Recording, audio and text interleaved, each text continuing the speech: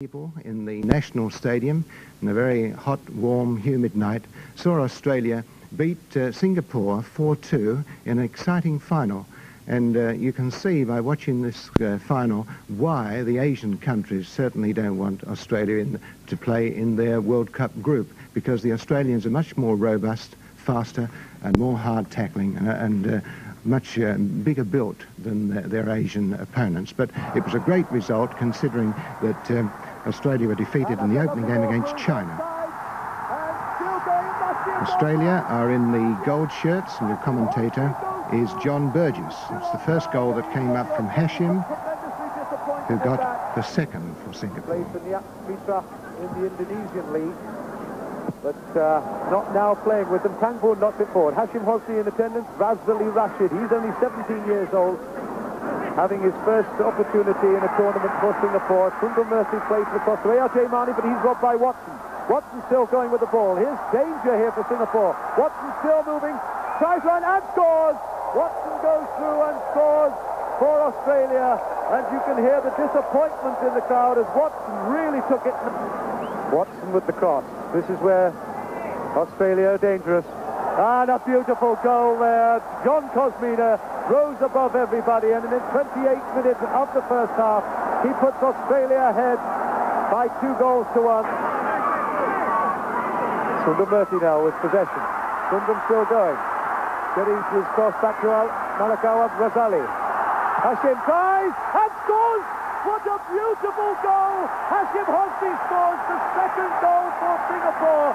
Well, we've got tremendous excitement. I was just about to remark on the fact that Singapore had done themselves proud, and we've got another chance. Campbell scores! What a tremendous score from Jimmy Campbell.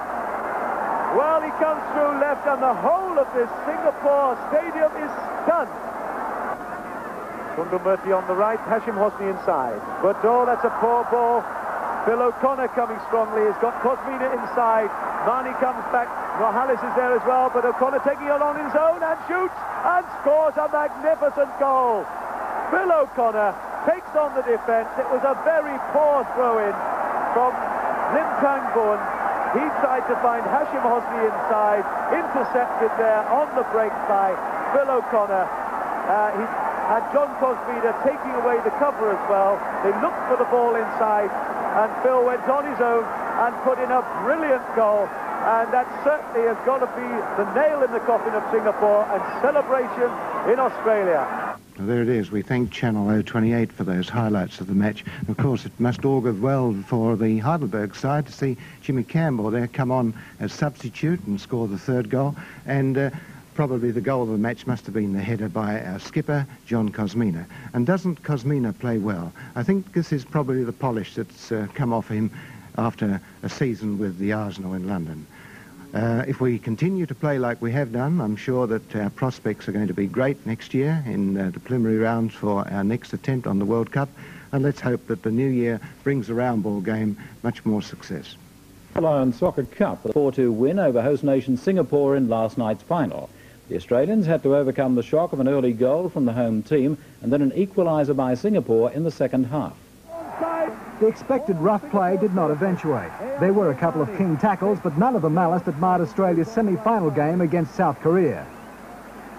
Joe Watson scored Australia's first goal and had a hand in 2 others. Watson still going with the ball. Here's danger here for Singapore. Watson still moving, tries run and scores. Watson goes through and... Physically, Australia had the better of play over their smaller opponents. This header by Kosmina was typical of the dominance in that area. And a beautiful goal there. John Kosmina rose above everybody. After the break, Singapore applied pressure, urged on by the huge crowd. You would have thought this was the winning goal. What a beautiful goal! Hashim Hosni scores the second goal. It was 2-2, and Australia still had plenty of work to do, and that included keeping Singapore out. Equally good save by Terry Greedy. The Socceroos' third goal was hauled by Jim Campbell after a good team effort. Campbell scores! What a tremendous score! Campbell came through, latched on to a lovely ball. Putting the issue beyond doubt, Phil O'Connor intercepts a poor Singapore throw-in and races 40 metres to score. Strongly, he's got Kosmina inside.